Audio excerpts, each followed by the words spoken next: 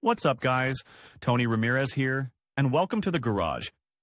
If you're into turning wrenches, fixing up cars, or just keeping your ride in top shape, you're in the right spot. I drop real-world tips, no fluff, just what actually works. So hit that like button, smash subscribe, and let's wrench smarter, not harder. All right, enough intro. Let's jump right in. Hi everyone. In today's video, I'm going to show you how to clean an ABS sensor. If you've been experiencing issues with your anti-lock braking system, a dirty sensor might be the culprit. I'll walk you through the steps to safely and effectively clean it, ensuring your vehicle's braking system functions smoothly. Whether you're a seasoned DIYer or just looking to save some money on maintenance, this guide will help you tackle the job with confidence. Let's get started. A faulty ABS sensor, an electrical problem. It's also possible that the ABS hydraulic block or electronic control unit is faulty, or that its power supply has failed. In all cases, you need to carry out an auto diagnostic to determine the source of the problem and act accordingly. If the fault is with an ABS sensor, simply replace it.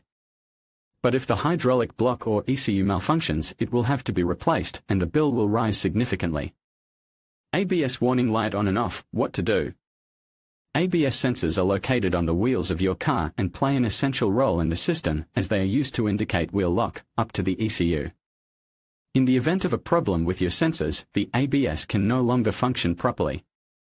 Here are the symptoms of an ABS sensor out of order. The ABS warning light on your dashboard lights up, your wheels lock during heavy braking, the car lacks stability in wet driving conditions or on ice. If the ABS warning light comes on while you're driving or stays on after you've turned on the ignition, it indicates a problem with your anti-lock braking system. Most often, the problem is caused by a faulty ABS sensor. It's possible to test the operation of an ABS sensor if your warning light indicates a system fault.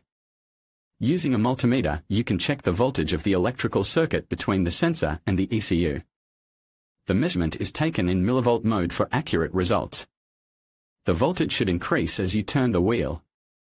Be sure to check all polarities. How do I clean the ABS sensor? If your ABS warning light comes on, one of the sensors may be at fault. Located on the wheels, they often collect impurities that prevent them from working properly. By cleaning the ABS sensor, you can restore the system without difficulty or having to change any parts. Step 1. Put your car on a stand. Step 3. Clean and reassemble the sensor. To clean your ABS sensor, use a microfiber cloth and soapy water. If necessary, you can also use a brush to loosen rust and dirt. In any case, don't use any chemicals, as this could damage the sensor. If the ABS warning light comes on while you're driving, or stays on after you've turned on the ignition, it indicates a problem with your anti-lock braking system. Most often, the problem is caused by a faulty ABS sensor. If the ABS warning light comes on while you're driving, or stays on after you've turned on the ignition, it indicates a problem with your anti-lock braking system. Most often, the problem is caused by. In conclusion, cleaning an ABS sensor is a straightforward process that can help maintain your vehicle's braking system and enhance safety on the road.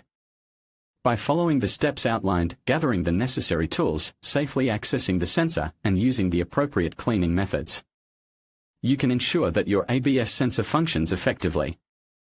Regular maintenance not only prolongs the life of your vehicle's components but also contributes to a smoother driving experience. Remember to consult your vehicle's manual for specific instructions and always prioritize safety. Thank you for watching, and drive safely.